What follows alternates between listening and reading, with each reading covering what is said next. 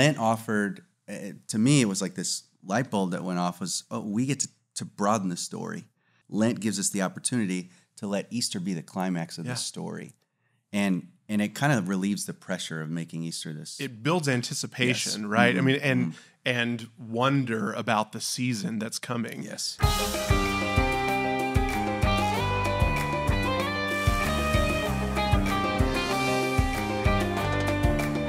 Welcome to Tacos Al Pastor, our podcast here at Trinity Baptist Church. We're excited to dig into both tacos and the conversation today. That's our tagline: come for the tacos, stay for the conversation. This is Caleb Saenz. Caleb is another pastor here in San Antonio, has been a worship pastor, is now a lead pastor for The Garden, a church plant here that he and his wife recently launched in 2023. Yep, September. So it's been about 5 months. We've got it all figured out. It's great. Yep. You've answered all the problems that perpetually plague churches, huh? But today we're going to have a conversation about the season of Lent. This whole series is about Lent and Lenten practices and the history and all of that of it. And so we're going to get into that, but first we're going to dig into some tacos. So these, I've been told, come from Taquitos San Miguel Allende. It's a taco truck north of 1604 here in San Antonio. So I've never had them before, but they smell amazing. I could smell them when I walked in the building, so we're going to dig in. All right, which are which again? Yeah. Gosh, I don't remember what's what on here. There's a chorizo, I think, on the end, the pastor in the middle, and I'm just going to start on this side and work my way across. I'll race you for the middle. And so we've got some onions and cilantro, maybe, little lime. And I'm simple. I just go for the lime. Yeah. Man. And then I might have to put some of this salsa on there in a minute. But I know, one of them smells much hotter than the other, so we'll see. Oh, yeah. Man. Very good. Yeah, the quiet nod and the that's like, yeah. Oh, yeah. And Caleb just finished up like Whole30 or something, right? So this is... yeah. It hits different. Oh, yeah. No sugar, no soy, no dairy, no alcohol, no fun. So this is fantastic. The corn tortilla is so good. Like, that might be the best corn tortilla I've ever had. That is awesome. You went for the green sauce? Green salsa there? I'm going to try both. Wow. I'm so brave with this giant spoon. I'm going to go, So ladling a little bit. I'm going to go very minimal here at first. Man, these are so good. As I said before, we started gorging ourselves on tacos. Caleb's a fellow pastor, a fellow liturgy nerd, a fellow name dropper of important books and things that we've loved to read. And so I'm really excited to chat today. We're going to go deep on the season of Lent. And one of the reasons I asked Caleb to come and join us is because he wrote a piece last year that was picked up by Christianity Today, titled "Against the Lenten Frenzy," and it's a great short little piece. I hope we can tag that in the description of the podcast, of the video. But it raises a lot of really important questions about the season of Lent and why we either don't do it and shy away from it, or why we should lean into it. And so for many in the evangelical and Baptist life, right, Lent is a foreign concept. So just a handful of quick facts at you here to talk a little bit about what Lent means. It's typically a period of about 40 days leading up to Holy Week. It's different slightly in different traditions, and so we won't be too specific about it, but it models this pattern that Jesus sets forth by going out into the desert for 40 days and fasting, and then being tempted by Satan before entering into his ministry, his public ministry. It starts in our tradition with Ash Wednesday and goes to Maundy Thursday or Holy Saturday, depending on how you celebrate that. But it's meant to be this season to prepare us for the joyful celebration of Easter through a series of intentional practices. Sometimes we do those in our normal practice, and some of them are unique, really, to the season of Lent. But this is a tradition that we've seen going on since really the early foundations of the church, since the early church, like writers like Athanasius and Augustine, Egeria, who takes this pilgrimage from Europe in the 4th century to Jerusalem and writes about how early Christians in Jerusalem were already practicing this pattern. And so it's just a beautiful tradition, long-standing tradition of the church. And I think we think at Trinity Baptist Church it's worth practicing and worth celebrating together. So I want to turn towards your article for a second, because there was one question that kind of haunted me as I read it. I love the way you phrased it. He's talking about, as pastors, and writing somewhat to pastors, right? As you're saying, the biggest time of the year for most of us, the biggest day in the church year is Easter, right? It's the day where a lot of people will come to church that day who maybe aren't there the rest of the year. We're putting all of our staff energies and attention towards the multiple services of Holy Week, at least in our church. And you asked this question of why burden the beginning of their annual race, this race towards Easter, this push towards Easter, with the heaviness of sustained introspection. Why burden? We're so busy, right, as pastors and as Christians in this season. It just seems like a heavy weight to shift towards Lent. Talk a little bit about why you think Lent is important for us, and some of the practices for that. So just a little bit of background personally. I didn't grow up doing Lent, and I think part of it was, especially here in San Antonio, it's a very Catholic city. Lent tends to be associated specifically with Catholicism, right? And so my mother, who came out of Catholicism, really grew up in a very charismatic church. I did with her and my father. And I don't know that the liturgical calendar was something we thought about, especially in terms of Lent. I mean, maybe the big two, or three if you count Mother's Day. Well, that's not on the liturgical calendar. For me, it wasn't a part of practice. And so it wasn't until I got into the nerd names of liturgy, all my heroes, some of whom I have tattoos of. We can have a different podcast for tattoos and Baptists. But Lent for me, it really stood in stark contrast to what I had experienced in years of ministry in contemporary evangelical spaces. And part of that is Easter becomes the focal point of the whole church calendar, but it also becomes something that you almost have to sell. And this is just the reality of church in a setting that often feels like a marketplace, where there's competition for attention. And so you're trying to sell, hey, here's why you should come to Easter. It's going to be a great experience. And that actually tends to dominate the whole season, because just like you would roll out a movie or a book that you're releasing, there's that whole runway to get people's attention until the big release date. So because of that, we start acting like Easter's here before it's here, because we're celebrating now in this attitude that we think we need to have for Easter. But what I had found was every year that approach actually diminished what Easter was. And that coupled with, for a lot of churches in contemporary evangelical spaces, and I'm not throwing shade, I think this is just the reality of where we're at culturally, Sundays have become so much about evangelism that discipleship has become almost secondary. We'll do that in the homes or Bible studies. And so you have this big pressure on Easter to tell the entirety of the gospel story very quickly with extra service elements, 10 times the volunteers, to do it across multiple services, maintain your energy somehow. Red Bull addictions happen in that season. And what happens is you tell this truncated version of the story because you think all you have is that Sunday. Oh, man, and it's so true. What Lent offered, to me, it was like this light bulb that went off was, we get to broaden the story. It's the difference between seeing a painting across the room and getting up real close to it and seeing the details. Lent gives us the opportunity to let Easter be the climax of the story.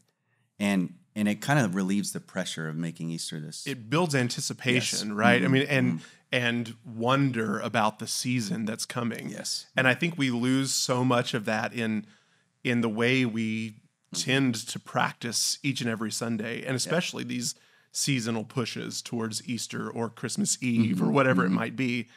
I think back to the lots of liturgical theologians who who talk about worship is really for the faithful. It's not meant to be this consumeristic drawing together. Right. When we see that come in the latter part of the 20th century, right, with the church growth movement and other things, but to try to, like you said, to shove everything and shoehorn everything into a Sunday morning is not the way the faith is intended to be lived out and practiced. Yeah, so maybe what are some of the practices that have really been formational for you? So I think, and with that last bit, I don't want to dismiss Easter as a great opportunity for evangelism. For sure. But please I think, come, join us. Please come. We'll give you. We'll put the service times at the bottom. I'm just kidding. But I think what's helpful is if the people who are there every week, recognize they've walked through the story of Lent. Easter becomes this big celebration. Then the people who are guests really understand the impact of the story. Yeah. So in answer, and I think it ties in with that question. There's been a few practices for us, but the thing that's tied them together, as much as there's a personal reality to the practices of Lent, there's a deep communal reality. So even practices of fasting, which have been, I always tell people we start the year with Whole30 to kind of balance out the engorgement of December and November. I don't know if that's a word, but you know what I mean. And people are like, "Oh, is it for the days of fasting?" I'm like, "No. It's just because we need it. We feel you gotta have a certain hard way reset, in January." Right? But I always look. There's churches that start their year with 21 days of fasting, and then there's Lent, and I'm going, "You're gonna have the skinniest congregation in San Antonio by the time you get to Easter." But it's that idea of doing something together that I think is really important. So for us in the past, and we'll do this again in a deeper way as our kids get older, it's fasting from certain things so we can make room for what we know is better, and on a a broad sense that's Jesus, but in a very deep sense it's being like Jesus, doing what Jesus did, and so all of them are tied together. I mean, fasting is important, but charity comes with it. So the space you make is meant to help you cultivate generosity. So our plan this year is to use fasting in particular with the kids to create space at our tables for their friends or their friends' families, and that's the idea. Yeah. But fasting's been great. Usually, we say fasting needs to be costly, and it needs to be challenging, and it needs to be consistent. Those are the kind of things we lean on. Because some people give up chocolates, and if you're a chocoholic, maybe that works. But the idea is that, and this was a unique to my understanding, was that picking a fast that you can fail at and probably will. Right. You don't want to beat yourself over the back with your failure, but if it was something you could accomplish on your own, then you're kind of missing it. Well, that's exactly what I was going to say. Yeah. I more often than not, I start intentionally doing something, giving up social media, or right, it was so hard, especially when you're trying to publicize Easter, right? I mean, you go, oh, well, I got to get on there to share this one video, right? It's really important. But so often I fail at that. But it's digging back in afterwards and finding that, I can't do this alone, as with any sort of addiction or any sort of sin, right, that we're trying to overcome. It takes the Holy Spirit's presence in our lives to really empower any of it. Gosh, one of the ones that's so powerful for me, and this is part of goes against my personality. Dig back into the tacos, as we're talking about we got to go fasting. for the second one. Part of what's meaningful for me during this season is because it is so busy, I take contemplative prayer it's important for my own spirit, just to sit still and being quiet. And sometimes that's aided by music. Sometimes that's aided by written prayers that come from any number of various sources.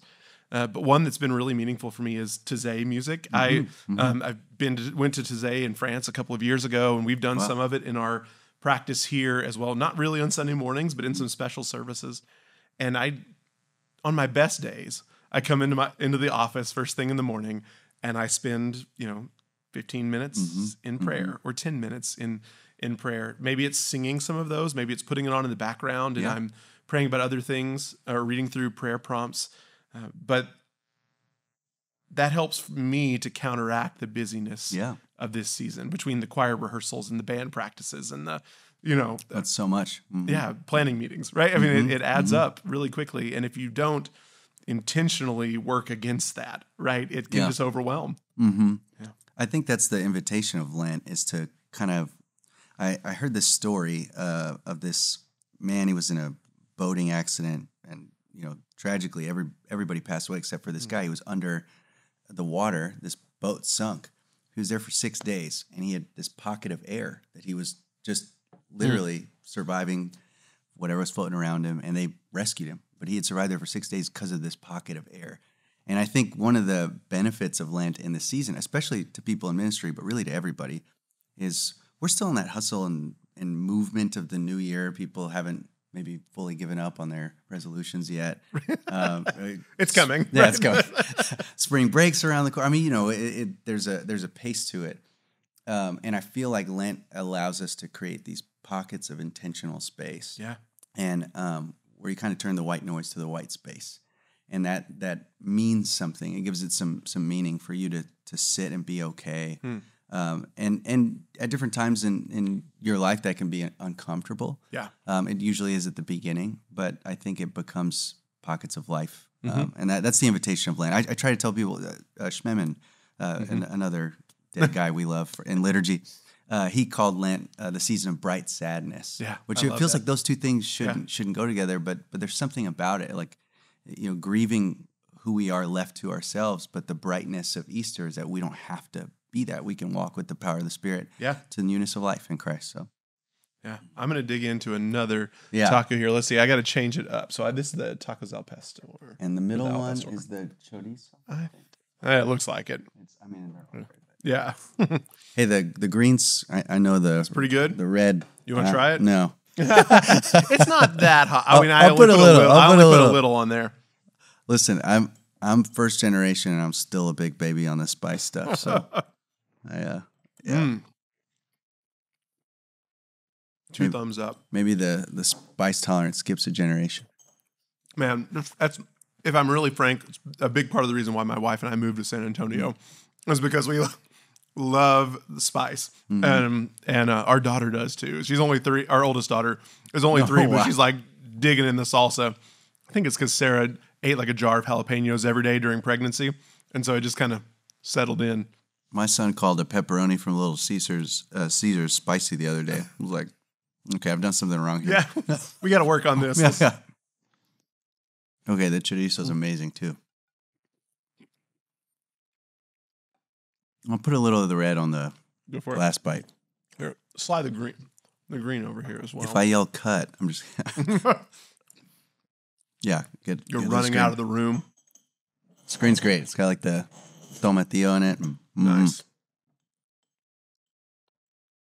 I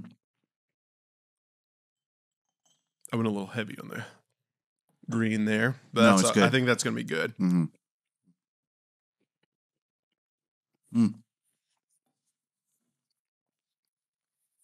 So when I first brought up Lent at our Sensening church, I love Alamo Community Church is amazing. Let's put their info at the bottom. They it was new. Yeah. I mean, even doing a Good Friday was new at the time. Right. They'd been a mobile church like we are now, so the prospect of doing a midweek service was always difficult. Right. But we introduced the concept of Lent, and the pushback, and it wasn't like, no, we're not doing that, but even just among the staff was like, well, that feels heavy. Is it diminishing? Why would we lean into that? And so we had all these conversations, but the thing that I thought was great was, well, our staff meetings were on Tuesday. So why not on Tuesday before Ash Wednesday, we have a Fat Tuesday, like staff meeting or Shrove Tuesday. Right. We'll make pancakes and all that. So I think leaning into that, like Lent is meant to be concentrated and it's intentional and it's deep. But unlike other fasts, I just did Whole30. There's feast days. Like Sundays are supposed to be where you celebrate together. Like, hey, we got here. Let's relish what we have in community together, feeding on Christ. So I think having the balance there is helpful. For sure. Yeah. So you're talking a bit about some of the, we've talked a bit about these intentional daily sorts of practices. What are some ways that Sundays might look different during this season? In our context, we, visually, we do this even when people walk into the sanctuary. At our Mulberry campus, we have this fabric installation that we do during the season of Lent. We've done that every year for the last six years, I think. And so when you walk into the sanctuary, you immediately notice that it looks different. It Yes. sets it aside. And so that's a visual one, but there are certainly musical cues and preaching cues and other things in the service. What are some ways that you guys might do that? So the first time I really got a chance to shape this was a few years ago at ACC. And so we developed resources for the congregation outside of Sunday that were tied into the worship sets on Sunday morning. And so it was a weekly devotional. There were prayer practices, daily prayer practices. And then on Sundays, it was a lot of visual cues were really important, which that's kind of the challenge when you're a mobile church a little bit. I'm like, maybe we can just figure that out. And we're having those conversations now. But for us, the liturgy offers the opportunity not to introduce elements that aren't already there, but to maybe change the emphases a little bit. And so I think one of those is confession. And the other is space. So in our liturgy, and we're actually starting this week, even though Lent starts on the Wednesday after, we're going to start to introduce a lot of that this week. We'll hand out our Lent guide, which we've printed. I brought. It's not an advertisement; it's free. But we made this little guide, just explain the season, some resources, and then on our site we'll have some daily prayer practices. But on Sundays, corporately, we're going to kind of walk people through in the middle of our set a prayer moment built around the psalm. And so a very brief devotional, usually by I say member of our staff, which is right now 2 people, but or our core team. Right. And in that moment, it's going to let the psalm speak, and then we're going to invite people to spend time just in silence with the Holy Spirit for a few moments, which if you've never done that before, especially in a church setting, can feel intimidating. Yeah. But I think the rhythm of that in the season of Lent really draws people to just realize, like, we don't come to worship to perform. Right. We're responding, even just showing up. And so what does it look like to And do that is so countercultural, right? In the way that we talk about church as attractional, where we want to make it as oftentimes the lowest common denominator, right? Okay, we don't want people to feel uncomfortable, and certainly we've made those steps in our own congregation of like, let's change something there that maybe worked in the 1960s and doesn't work now, or whatever, or worked in 1990, right? Totally. So there are certainly those contextual things that change, but there is something about that deep practice of being uncomfortable together, right? I love that. Uncomfortable together. Yeah. That's going to be our new phrase. I love it. Perfect. That's our next shirts. For me, being together in those spaces is uncomfortable, but our measure, like, relevancy is important. You don't want to be like intentionally obscure. Right. But what we've said together in our planning meetings is resonance before relevance. Meaning like something can feel just, people can enter into a story or an experience and not have immediate relevance to them. But if it's resonant, it's going to impact them. Which, I mean, honestly, like, we're singing about blood and flesh, and I mean, talking about lambs and the Holy Ghost. It's, to a lot of people, it is remarkably irrelevant. Right. But I think, I think is it 1 Corinthians 14, where everybody's doing something very culturally weird. They're prophesying, although at that time in Corinth there was prophecy, but it was different in this space. Everybody's doing it. Right. It's being translated, and the unbeliever witnesses it, this moment that's irrelevant to him, but it becomes resonant when the Holy Spirit working is directed towards that person. Yeah. The treasures of his heart are revealed. And the thing that I love is this unbeliever who comes says, surely God was among you. And I think that's what's important for us. Lent actually creates a space where we have less of us. So it kind of makes it more apparent that God is indeed among us. So, absolutely. Yeah. That's beautiful. And I love that deep connection with the Psalms and the Psalter during the season of Lent. Huge.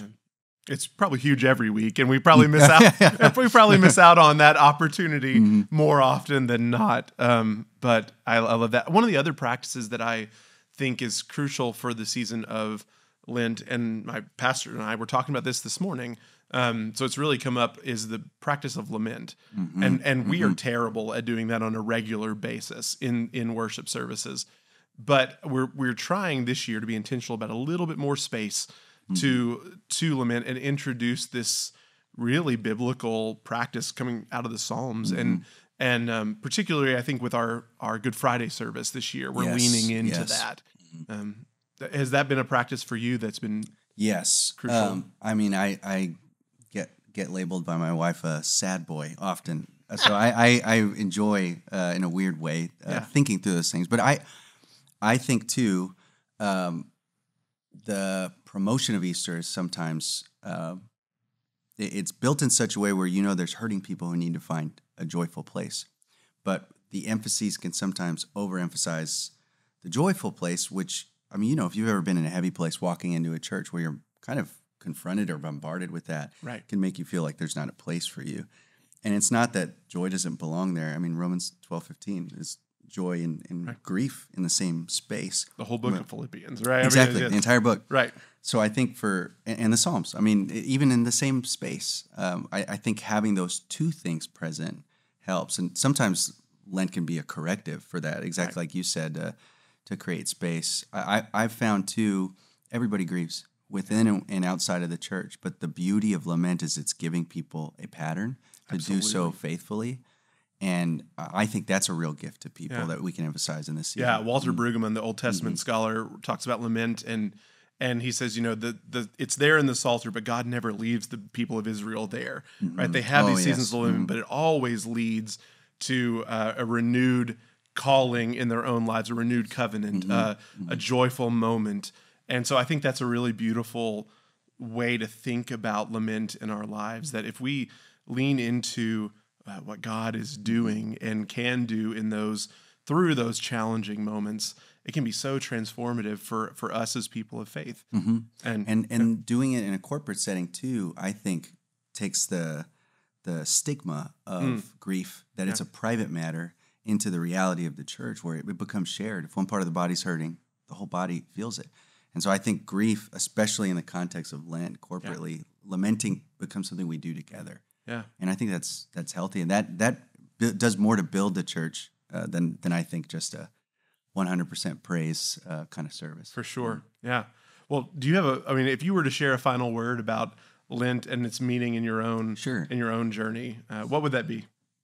I think Lent is a necessary component of receiving the story of Jesus and reflecting the story of Jesus. And I think a lot of us, when we think about worship, we reflect one side of the spirit and truth divide.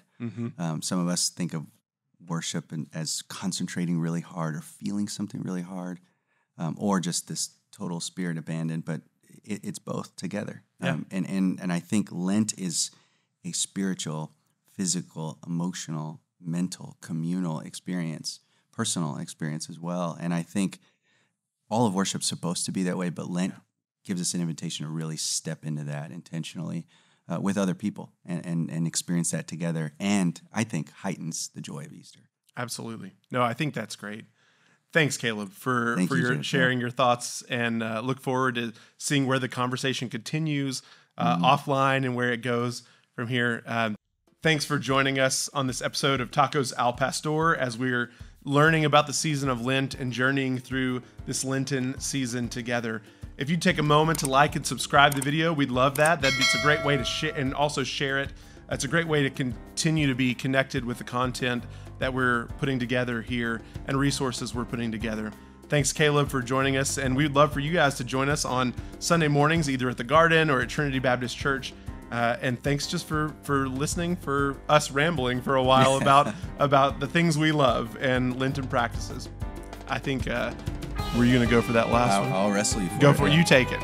I accidentally had lunch today. That's right. I didn't. I accidentally didn't have lunch. There you go.